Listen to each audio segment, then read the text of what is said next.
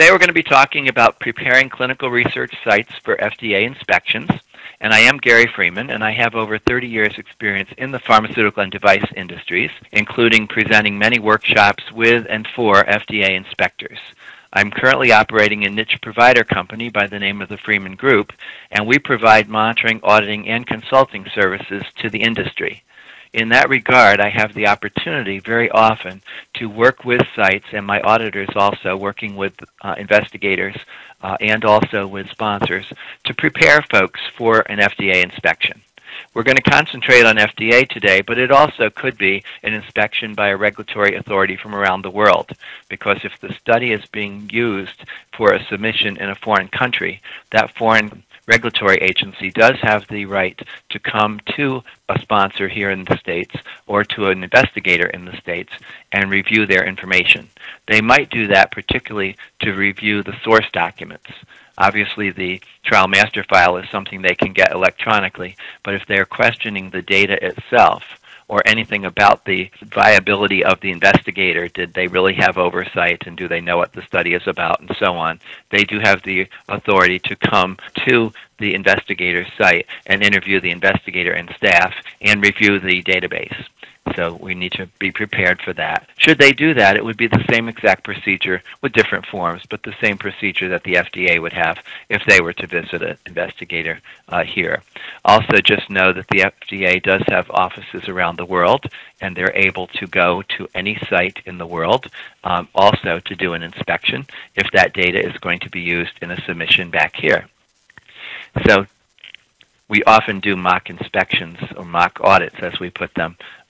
We call the audits the work that's done by your quality assurance companies, groups, and third-party companies.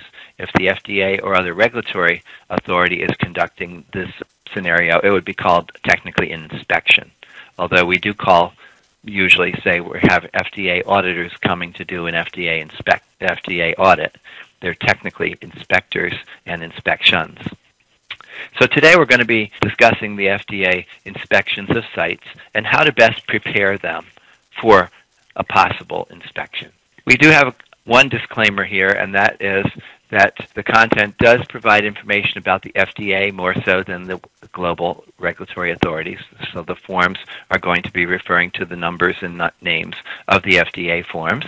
The content is not intended to provide specific legal advice. If there's anything legal, you should really have your attorney review that information.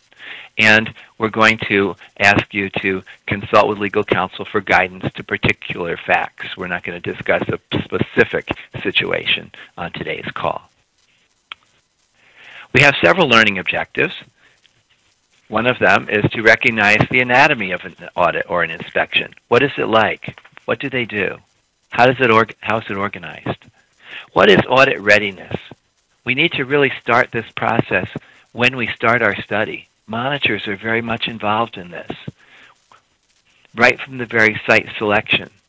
The FDA has often said if we spent more time selecting our sites, we wouldn't have the problem at the end. And that seems to be very true.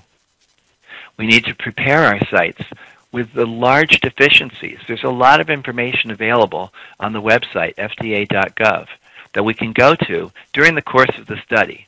And the recommendation is that on each monitoring visit, we can bring up one good clinical practice to the site. Even the best sites, we can update them, bringing in guidance documents.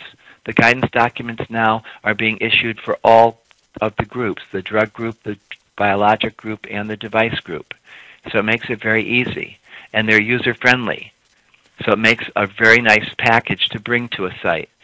And again, even the best sites learn. They also learn how their colleagues may be not doing a good job, which is why we have to monitor so intensively. We're going to talk about the mission of the FDA and the BIMO program. The BIMO program is the Bioresearch Monitoring Organization. This is the group that would come out regionally. The FDA has regional offices around the world, and they would come to do this inspection. They're not the scientists that are looking to see if the product works. These are the people looking to see if we've met the regulations. That might be the FDA's regulation. in the Code of Federal Regulations. It might be the ICH, International Conference on Harmonization, if we're talking about global studies. It might be the SOPs of a company. It might be the SOPs of the IRB. Any of the stakeholders, the CRO, any vendors such as labs will be included in that inspection. We're going to look at the timing for an audit. When would the most likely time be?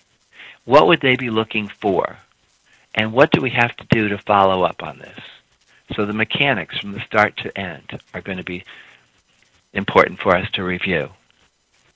We're going to have the slide set on your screen. You have a copy of that.